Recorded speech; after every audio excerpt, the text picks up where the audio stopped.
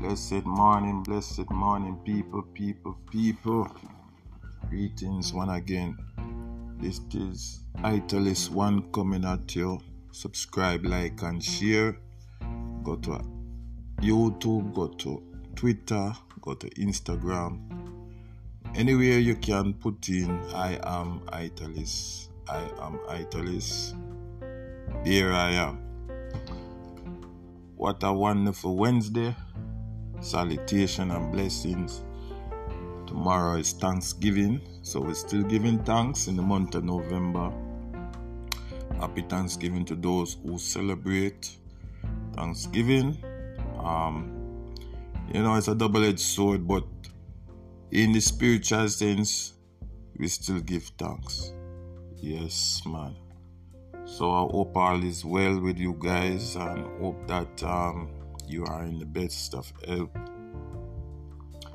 And you keep pushing, keep putting out content, keep streaming, and you will get there. The goal is always to share good content, plus to be monetized, so that we can get a nice, decent reward for our work, and we're still giving thanks for that. So today I'm going to talk about this AI, right? Tell you a story still, which is out there, and you guys probably know about it. It's been going around for a while, right? Where they had produced AI, artificial intelligence, to copy the face features biometric, where you can screenshot the face and actually place the face on another part of a video or a body and say you were there and you wasn't there. So a situation had arisen where some teenager had access to the software by using AI, and they basically did a prank, but the prank was of a derogatory nature, basically cyberbullying a particular set of young women in a school environment. And when they produced the video, they basically did a chain text, where you would call like a chain mail or chain email, but it was in a text version, and it went around the school with the girls' faces in a pornography type of mail. And the young girls were embarrassed. Obviously everybody knew it was fake, but they had a good laugh, right? Which was the fact that they put their face on the particular bodies and made them seem as if they partaked in that act. But because of young people, they're up on this technology, basically it was a good laugh for them. Eventually, after it being circulated, I don't know how many times or how many days, parents got involved, and then law enforcement got involved. Now the individuals who had basically became victims of the situation are still victims, right? Because we all know, say, when we put those type of things online, it is online. And the people who had started those email texts basically have not been apprehended. They are out there still because it's very difficult. You know, you can follow one text and then according to how it's done, it's very difficult to trace it or know its origination from where it came, right?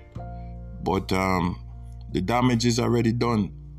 So there are other examples, but this is the most extreme that has come to light, right? There was examples way back, even during before time, where people impersonate people through putting on masks and things like that for theater, and you would think that is the person, or even celebrity impersonators, it's a form of deep fake. But in the real life sense, we're talking about people who mouths are moving with the picture and basically are put on video, right? Where their face and their mouth are moving and they're basically talking. So AI has evolved.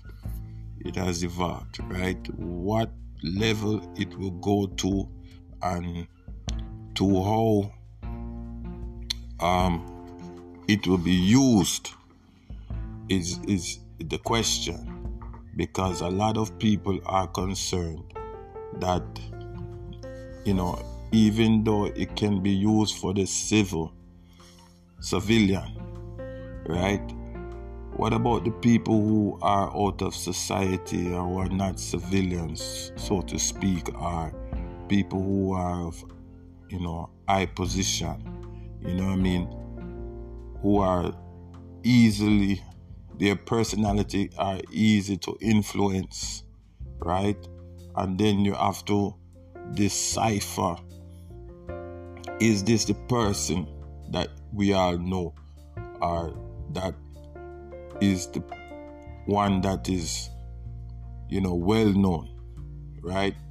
Because sometimes you hear about this person, you know them through television or through community, but do you really follow and know the person to know that would they ever say something of that magnitude? So this is what is transpiring with the AI. This is just one aspect, but it's a very powerful aspect, and it needs to be dissected and looked into. You understand? Because even in the Bible says in the end time they will send them strong delusion. You know what I mean? And delusion come from illusion, right? And the form of illusion is deep fake, right? False news, fake news. These things are very critical and it's dangerous. The prank business is very popular at the moment, and sometimes these pranks are dangerous. I don't knock anybody. They want to pursue that as a career, as a hobby. It is just a reality of where the world stage is right now. But for the most part, it is a dangerous profession, and AI has been caught up in it, and it is damaging, especially for the young people who are very catered to, right? And they're very homely, right? They're thin-skinned. They haven't really experienced rejection, to the extent where they have to build up a certain level of confidence, right?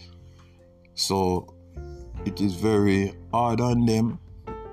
It's a form of bullying, and it's a form of abuse, right? Where, for the most part, Again, these catered to centered individuals really don't know how to deal with these things, and at the same time, it's a whole culture, that is disturbing. Because even recently, a young man and a group of kids, they are all kids, but a group of kids have been sentenced or being tried as adults for murder, because a young man in the same age group was defending another friend of bullying, right? And God knows to what extent the bullying went. But at this particular incident, it became a confrontation. And the young man was, sticking up for his friend, ended up getting beaten very badly by the other group of young men who were students at a particular school. And he ended up dying. So now these young men are being identified and charged with murder. So again, we don't know to what extent, because most likely 9 times out of 10, 9 times out of 10, those situations involve some kind of online activity, and is very direct, very direct and personal. So again, deep faith now, and in whichever level it escalates, we have to be very careful in how it's presented. And for some reason or another, AI is being used to deceive and to corrupt, and people have to be very careful with this thing, because it's just it can end up to be a catastrophe, put it that way. So we are in this time. We are in this time, and these are the times where you have to hold on to old-time values, and you have to really stick to old-time teaching, because it's not being taught, again, too tough. People ignore it because, they think they know everything. Society think they know everything, and the people who have money and all these things, they feel the way they feel because they believe in the bank book. So overall, we can't really change how people feel, but we can try to at least inject a thought of understanding, right? So you must, realize that these things are out there. Don't go crazy, right? Because the real is still the real, and the fake is still the fake. But to discern, right, which one is real and which one is fake, that is the key. And then obviously, to what extent, right, I send congratulations to the parents who actually took it to the next level to try to protect the young people's innocence. And kudos to, law enforcement who see that there is a problem that needs to be addressed. Because again, we know that bullying is a serious problem. It's a serious problem, and now it has crossed over into technology, and we don't need another situation, right? We don't need another situation to really address this problem. We just need people to see that it is a problem and that it needs to be addressed. So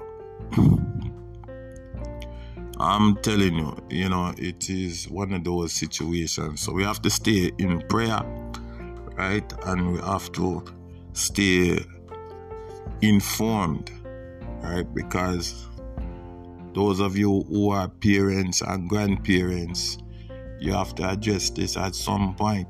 Whether you say, okay, but it is a culture, it is a school environment, and then also it is escalating outside of school environment into adult affairs. And we have to know how to handle these things. And, other countries are noticing it. And they're taking action. So the responsibility on the high end is, yes, those people in charge who make the laws, but then also the responsibility fall on the low end to the everyday people who want a better place and who are seeking a better and brighter future. Hey, this is Italist One. I give thanks to you. Happy holidays, everybody. Go like and share and subscribe. Go to YouTube, Instagram, Twitter. Click the like button, leave a comment, and tell a friend to tell a friend. I'm out.